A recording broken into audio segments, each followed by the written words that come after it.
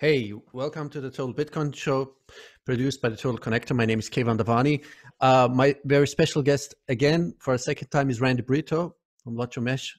Randy, thanks so much for your time coming on my show. Thank you for Let's, having me here. all right, let's go deeper into the rabbit hole. Now, previously we talked about the interview I did with Richard Myers from Global Mesh Labs in conjunction with GoTenna. So can you reiterate or a little bit from your perspective, like summarize the talking points that you thought are essential to maybe from your perspective to comment on or to add to the knowledge that Richard shared?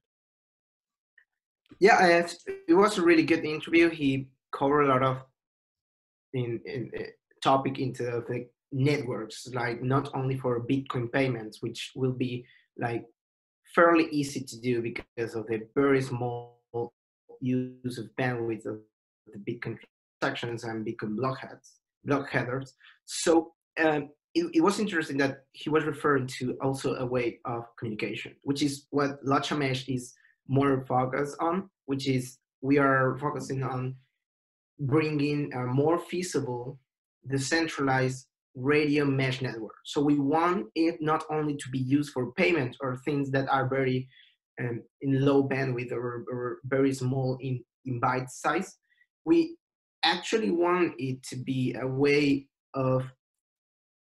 to use Bitcoin and also serve websites. So it's not only meant for chats or it's very small messages, but it's being thought as a way to also transmit like Bitcoin blockchain data, not only the headers, but also be able to sync your full node from the Genesis block or at least keep it up to date from your neighbors. So if inside the mesh, you will be able to keep up to date your Bitcoin blockchain, your Bitcoin full node by downloading the latest blocks from the nodes, the Locha Mesh node that are close to you. So we wanted to be capable of doing that. For that, we've been working in the second prototype for it to be able to do theoretically at least 500 kilobits per second. So that's like 10 times the speed of a LoRa, a regular LoRa connection over radio, but it's also around 10 times more than the consumer product that the other mesh products exist on the market. So, and this is also why we're trying to make it a protocol capable of using tools that already exist, but adapting it for our own use and creating our own protocol. So it's also capable of running on IPv6 services. So you will be able to run services on it, like a server or Lightning Network server, or Electron server, or make a VPN. So you are capable of circumvent some kind of blockage that's in a way that it's resilient enough and in a way that it's censorship resistant enough and anonymous enough, so you can even run that kind of VPN over mesh, over the Locha Mesh, in places like China where people are being detained and put in jail for running a VPN. All right. It's funny. We're talking about communication in general, so I'm gonna turn off both of our videos for the sake of better, bandwidth connection. And I'm gonna turn off yours too, so we will have a smoother. I can do it. I can do it. Yeah. Okay. Okay. All right. So yeah, that's a great summary you gave. So let me ask you. You have on your you guys have you on your page, Locha Mesh, Locha Mesh. You have already like pre-orders of terrestrial. You call them Locha Mesh terrestrial devices. What is this again? What is this terrestrial device able to do? What is it capable of? Like if someone ordered this thing theoretically from Iran, what would that do? Yeah, Locha.io, we have a pre-order, which currently runs more like a donation to the open source software that we are developing, which is the protocol, the mobile app, that is the first concept of app that is going to run on the mesh, but also the firmware that runs on the hardware.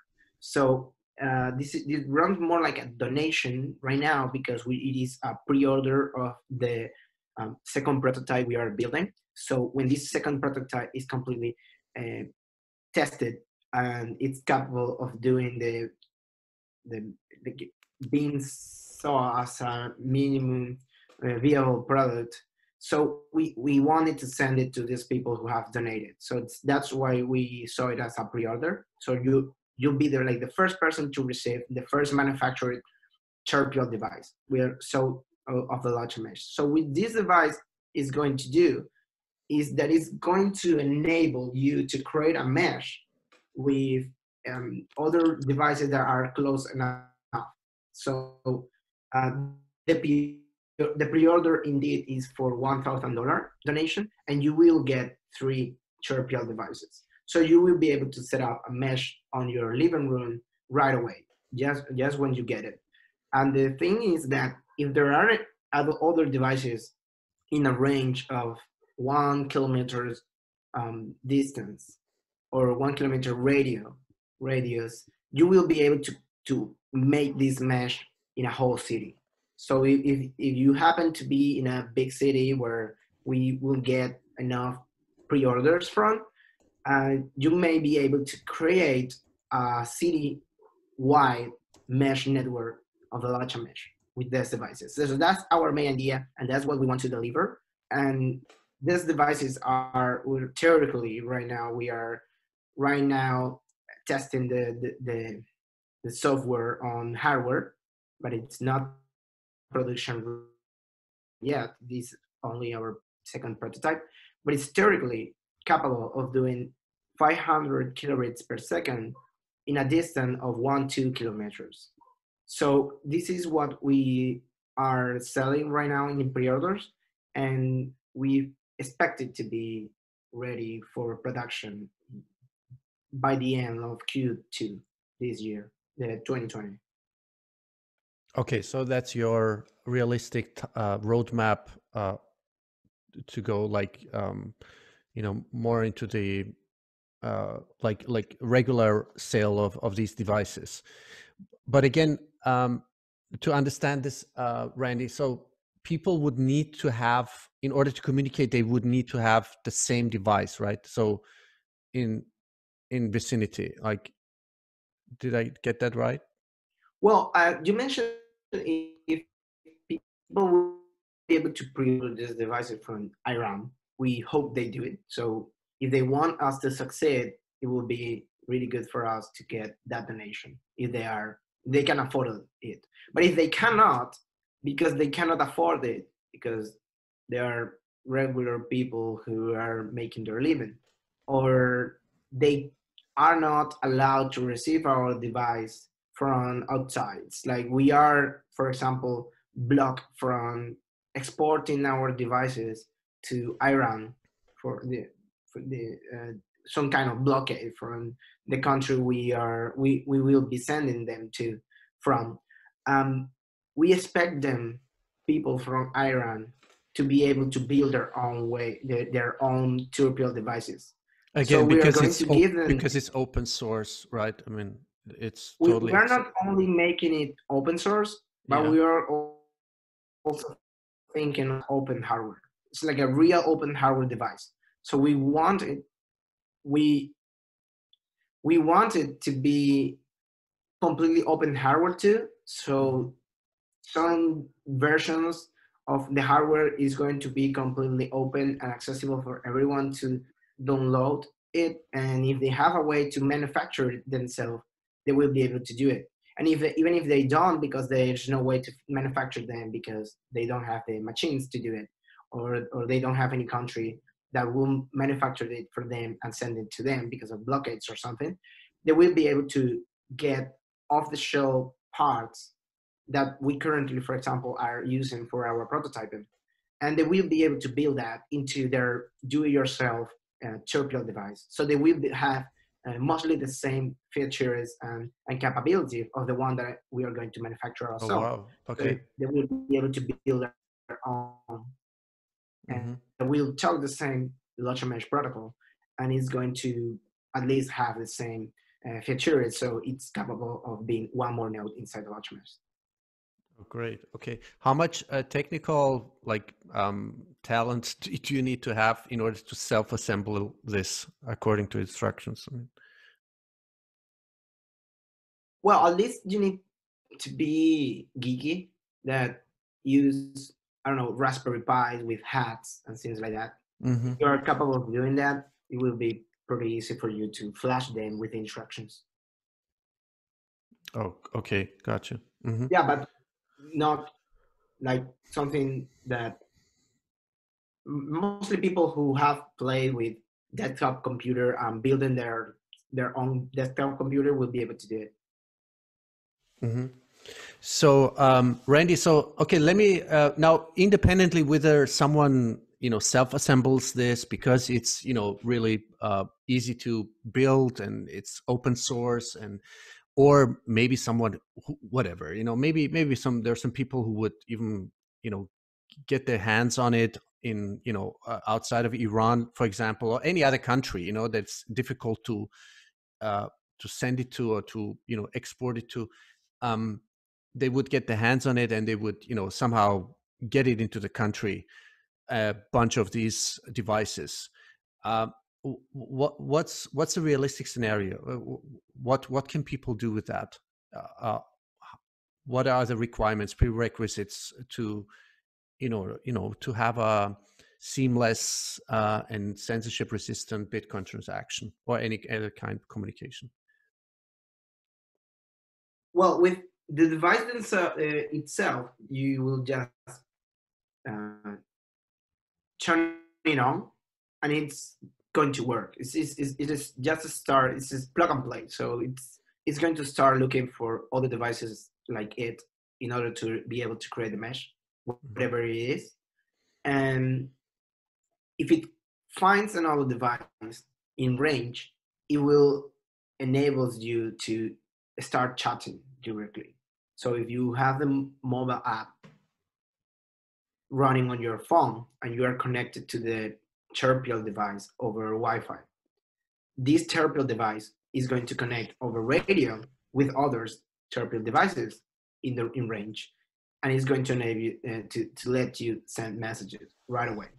The Great. thing is that there's other devices that are around you are capable of not only relaying messages towards its destination, but it's also that other device will also be able to offer you services. So services like, I have a way to the internet, so you can get some websites or get your message delivered over the internet through me, for example. And there are some people that may do this for free.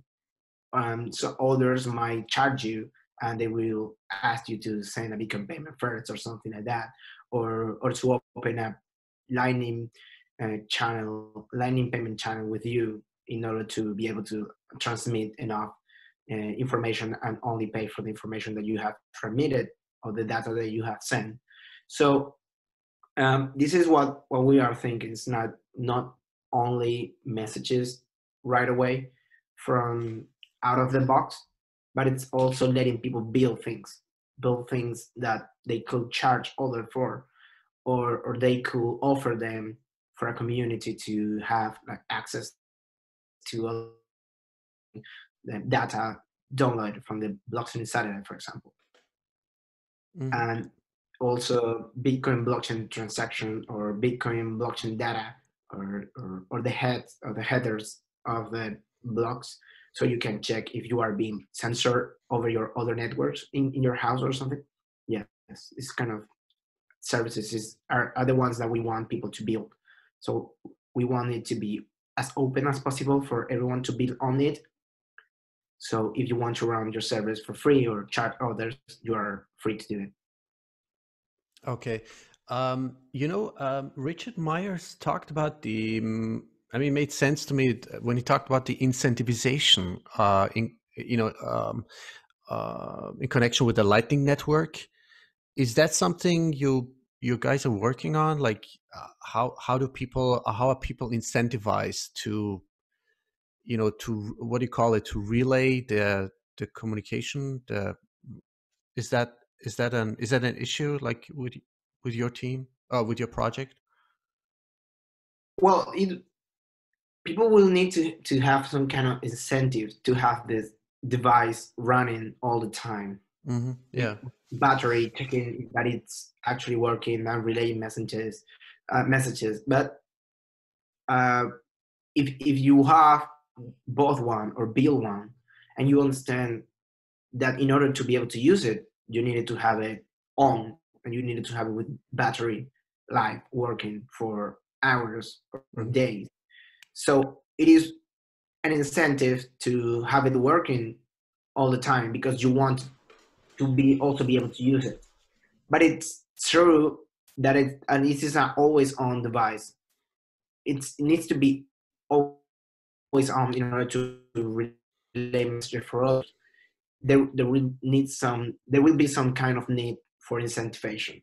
So in that, what Myers is doing with the open source protocols that he is trying to do for incentivization is going to let us see how they do it, but also how the WhatsApp um, incentivated like messages system over the Lightning Network is also a good way for us to see how this can be done. Because in the early days of this idea, we thought more about making people run Lightning Network nodes on the services that they are offering, so they will route payments and get paid. But that might not be enough for you to have it running all the time, right?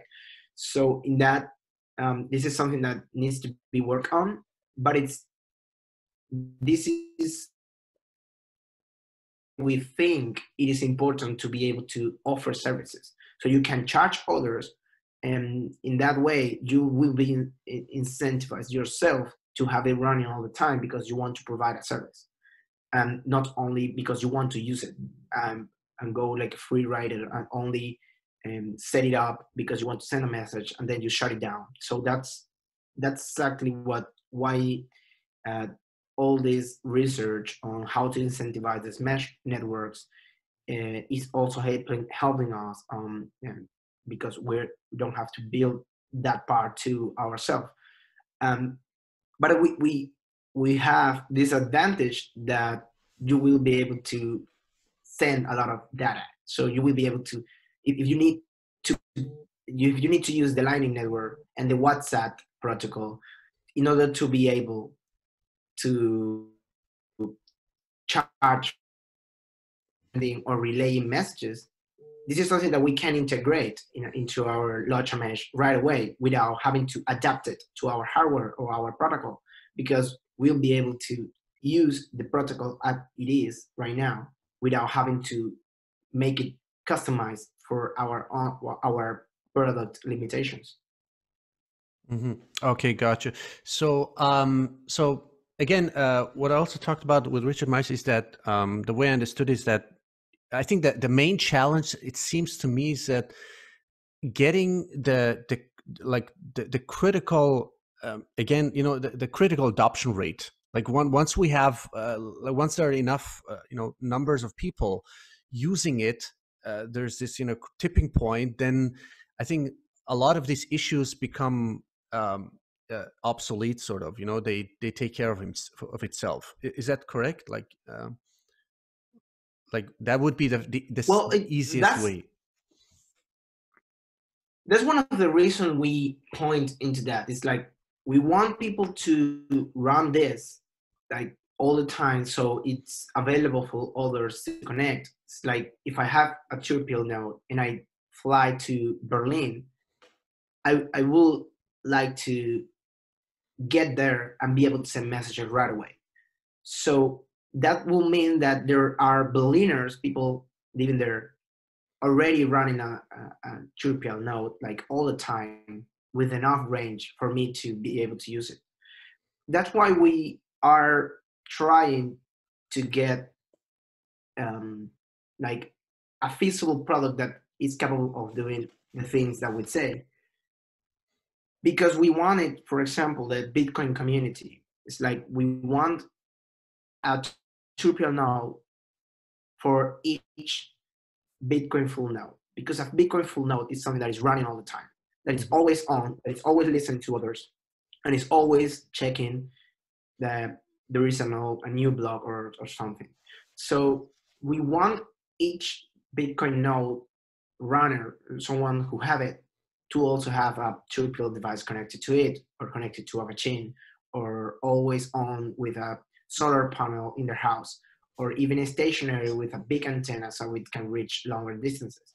So we are thinking that we can bootstrap this Bitcoin community because they also want a way to use their Bitcoin funds without going over the traditional internet connection. They don't want to expose their ID. They don't want to use the SIM card.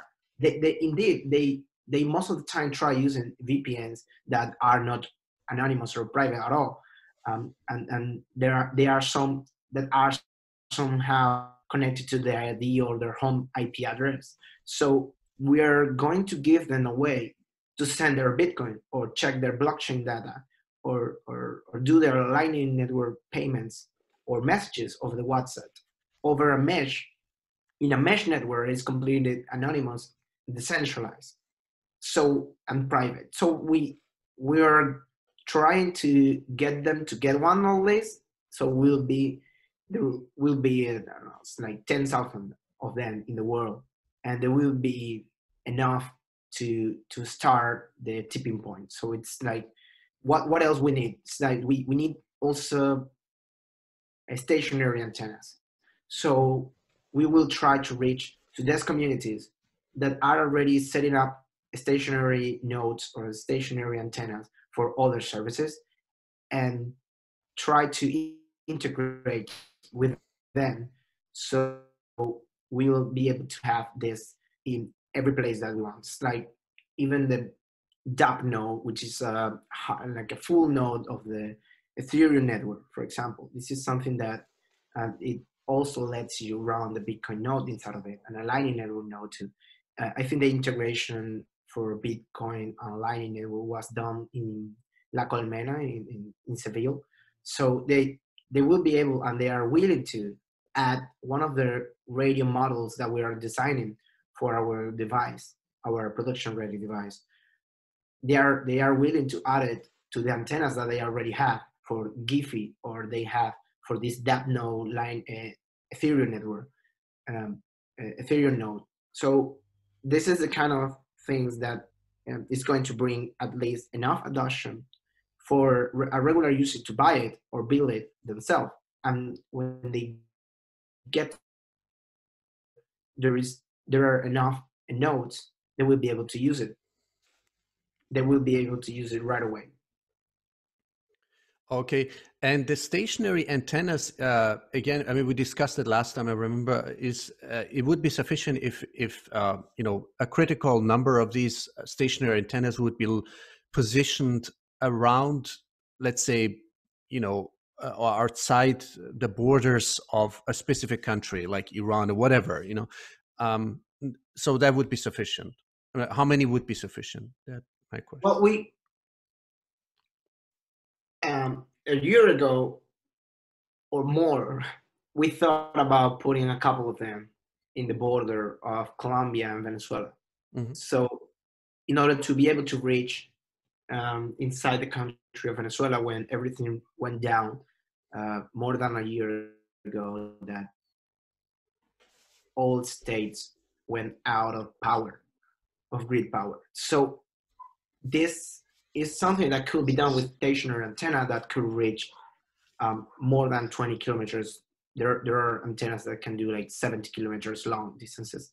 So that way you can connect one city to another, or point directional antennas inside a country. It's like if the other countries, if the neighboring countries let you do that, you will be able to connect to reach like the center of a country or the capital city of a country from outside. And even if they don't let you, you will just look out for the houses that are very close to the border and start pointing directional antennas inside the country. And that will let you get more distances.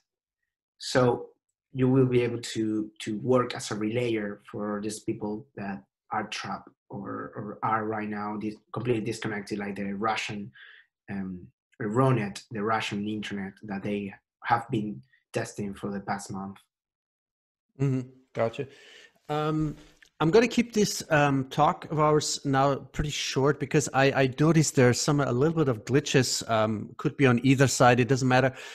What would be? Let me ask you a final question. What would be your suggestion or recommendation for people, in Iran or Venezuela to start doing in order to prepare this infrastructure as efficient, as smooth as possible, or to help grow this infrastructure? What would be your advice to people that we already talked to, for example, like Zia in Iran or other countries, that are really in need of these communication tools or devices?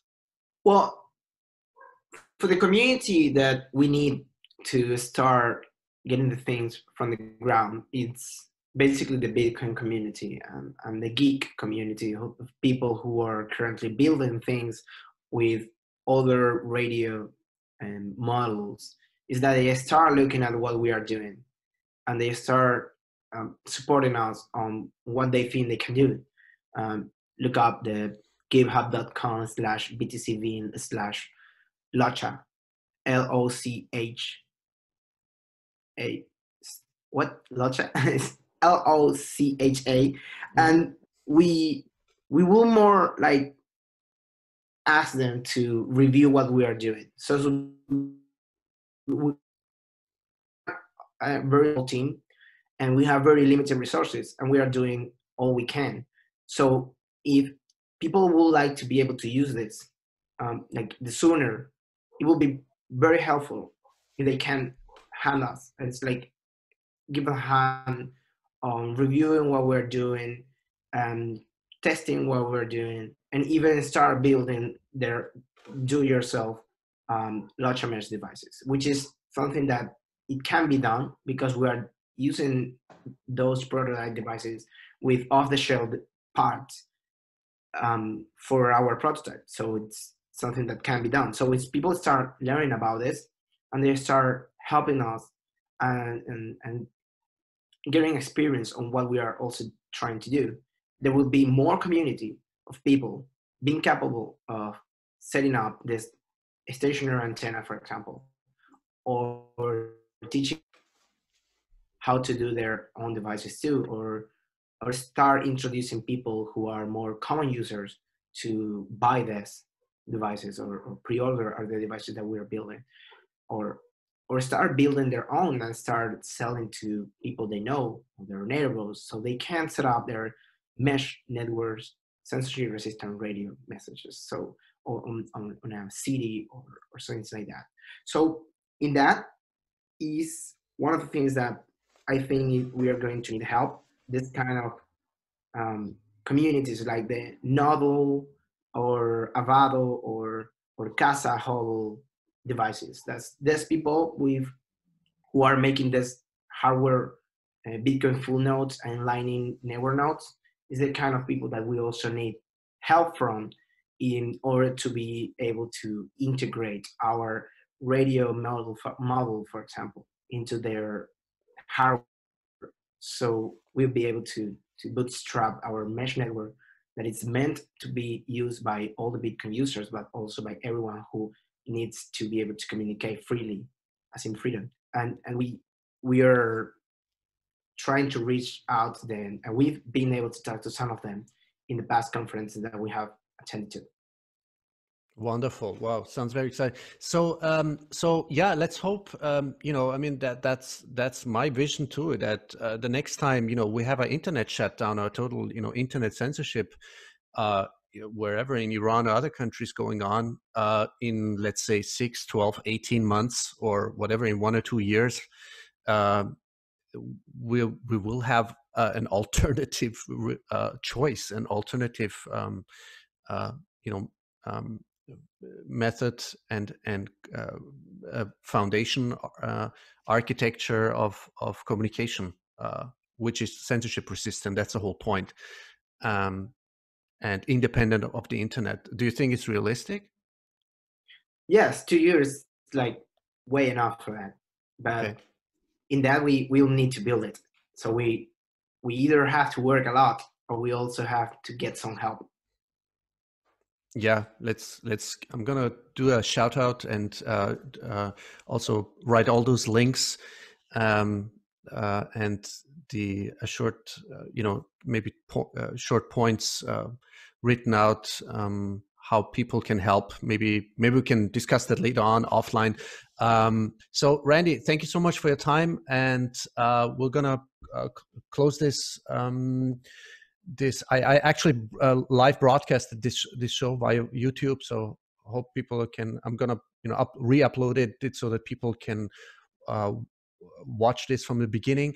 Randy, do you have any other source information again, like besides? But I think you've said it all, like Locha.io, the GitHub link. Is anything else you want to add? For now, we are setting up other more public communications channels. So for now, the website, the Twitter, and the GitHub are the best way to reach to us.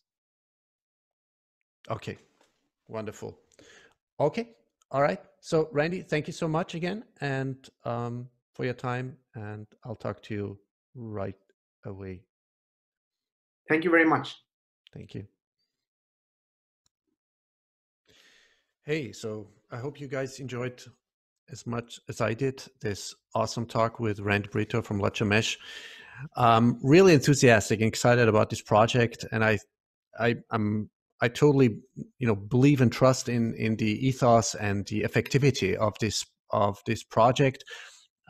This open source, decentralized, open, borderless, and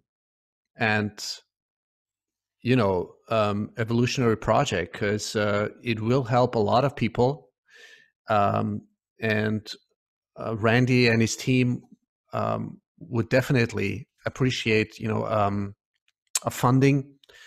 And there's a market there. I mean, if there's venture capitalists out there, or angel capitalists, or any other visionary entrepreneurs out there who see this market, this potential market, producing these devices, and distributing them especially in countries where there's a need, or there will be an urgent need soon, a necessity, in countries, whether it be in India, Iran, Venezuela, Africa. And this is why I really would appeal to Jack Dorsey of Twitter, because he's working on these African projects. He is the one who is really behind the idea of of open source, of bit. He is the ultimate Bitcoiner, Jack Dorsey. And yeah, I wish we could somehow reach out to him, and he would give it a listen, and and just get in touch with Randy and his team, and sit down and see what is possible, what is realistic. It is realistic. What they need is really a little bit more resources, time, and maybe a little bit more manpower or expertise, complementary expertise. So yeah, so give it a listen, give it a share, retweet it, repost it. Follow me on Twitter. My handle is Keyvan Davani. Write me an email to my email address, hello@TheTotalConnector.com, or kd@keyvandavani.com. I would also appreciate a positive review on any podcast platform, on YouTube. Subscribe, please. Follow me. That would be a huge help for me. so we can get this content to as many people as possible, at least in the English speaking communities, and also German speaking communities partially. So yeah, this was another episode of the Total Bitcoin podcast, and produced by the Total Connector. My name is Keyvan Davani. I wish you a happy dive into the year 2020. It will be an exciting year. And thank you so much for listening. Thanks so much for support. Bye.